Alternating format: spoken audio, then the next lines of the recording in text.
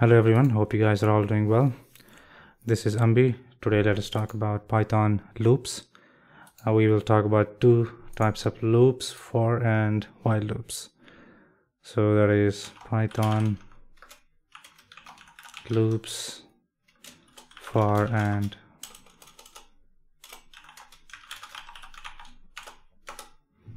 okay, so rename, Control A, Control C, cancel.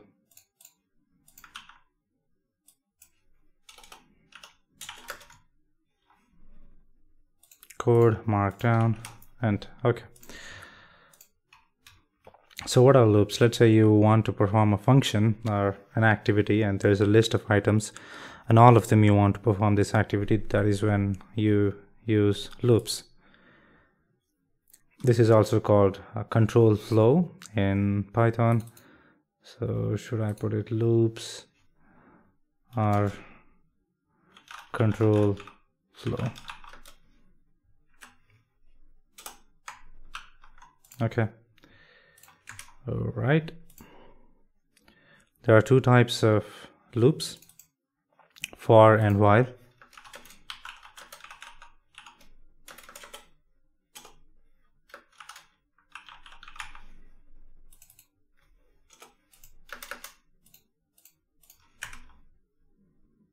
Let's look at for loop.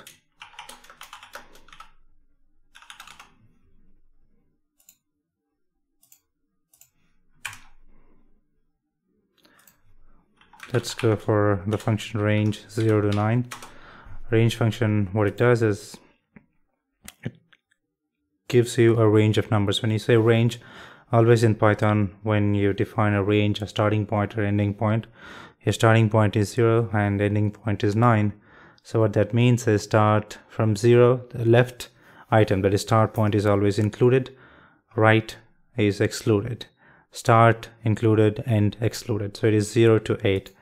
If I print list, let's say I will say r equals range 0 to 9 and then I will say list r. Yeah, as you can see 0 1 2 3 4 5 6 7 8 9 is not there, just to remember that. Okay, so let's say I will do, I don't have to print r, let's say lr is equal to list r, that is list of range. Then I have tr is tuple r, that is tuple of range.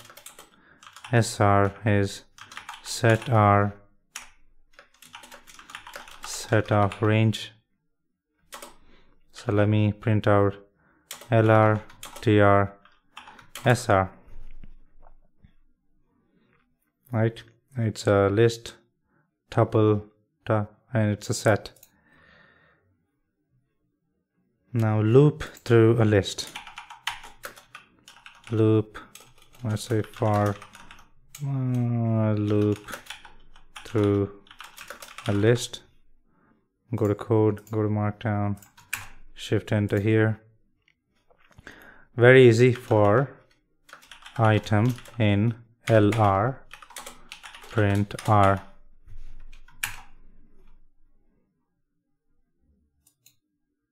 Oops, print item. Yep, for item in r, print item. I can also say just I here. I can, let's do that same thing. Loop through, let me make it really small here. For loop through to a tuple.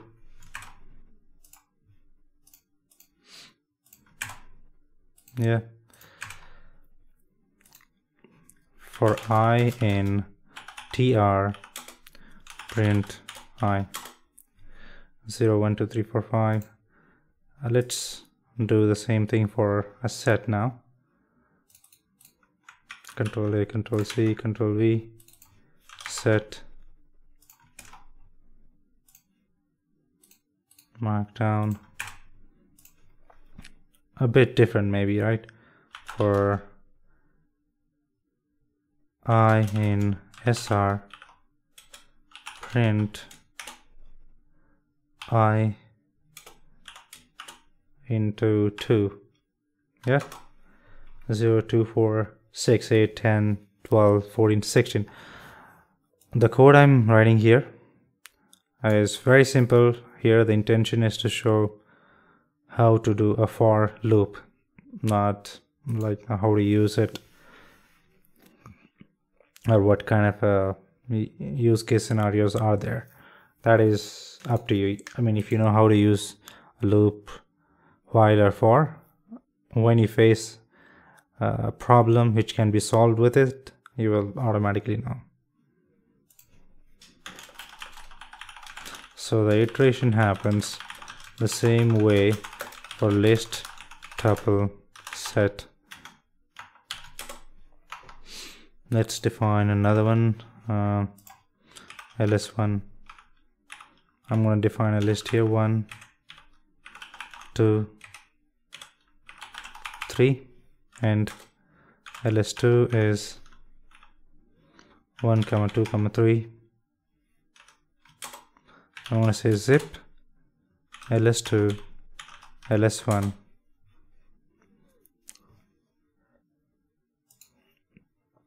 I'm going to take all of this, Control A, Control C.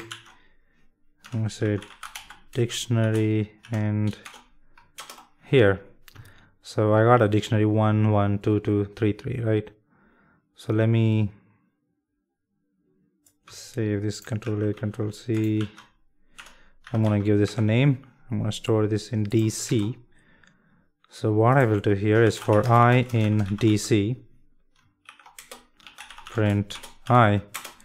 What happened? It's printing only keys, not the values. What if you want to do all of them? So you might remember, if you want to list a key value pair in a dictionary, this is how you do. Dictionary dot items parenthesis will list all the key value pairs. So yep, this is how we do for key value in DC. I mean, you can say XY or whatever, KV, but for the sake of clarity, I'm going to use key value. DC.items print key value. As you can see, Control A, Control C. I'm going to say KV. I will say KV. Same thing. Doesn't make a difference what key, what names do you use here.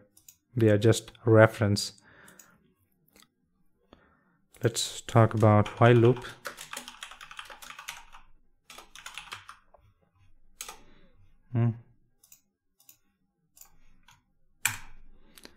While loop. Okay, so let's say n equals 0.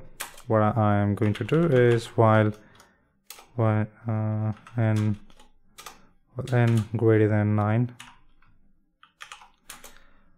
print n. Yeah, n equals n plus 1.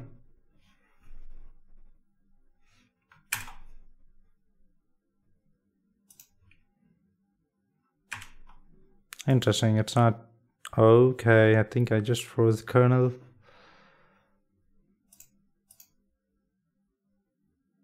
I hope I didn't. Interesting. Okay, so the spelling mistake here, typo. So n, I'm setting in value n equals 0, while n less than 9, print n and add 1 to n. So first time it checks and sees that a condition is true, n is less than 9, because n is 0, right? It prints n and adds 1 to n. So n became 1 now. And again, it goes through the loop and checks whether n is still less than 9. Prints n, adds 1. It keeps on doing it till this condition is true. As soon as this condition becomes false, that is n equals 9, because n is no more less than 9 now, then it stops looping through it. There is a dangerous way to this. Let me show you here. I don't know how to show it without actually without breaking my browser. Okay, let's say console. Yep, let's print in the console here, while true, print, I think I'm gonna regret this, print 1,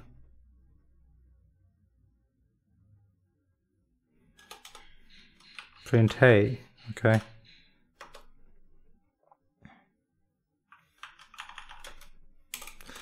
oh, I don't know pause time. Okay, so if I shift into here, okay, obviously I missed a bracket there because I'm a bit scared that I'm gonna freeze the browser. As you can see it's just printing hey, right? I'm gonna close this console. Okay, I did not freeze. Let me do one more. Right. N is 0, while it's called endless loop. Okay, you can do these for maybe you want to endlessly monitor something. As soon as something comes up, you want to take some action. As soon as in your server some error occurs, you want to take some action. So this is how you do that. While true, print n and do n equals n plus 1. Yeah, as you can see, it's just going on and on and on. Okay, I'm gonna close this console. Okay, so that is called an endless loop. I suggest you use that carefully. While true, print hello. I'm gonna say break here. Without this, it will enter an infinite loop. If you want to check whether that's the case, you can open up just a separate terminal and run this without this break and see what happens. Oops. Yep, while true. Okay, so that's what while does. While true, you can also do this one-liner. Print hello, break. So I'm gonna give you this. So open up a terminal, do this, and see what happens. Just see how I did this entire thing into one-liner. You can do that with for loop as well. Okay, so I think that's all I had for loops. Thank you for tuning in. You have a great one.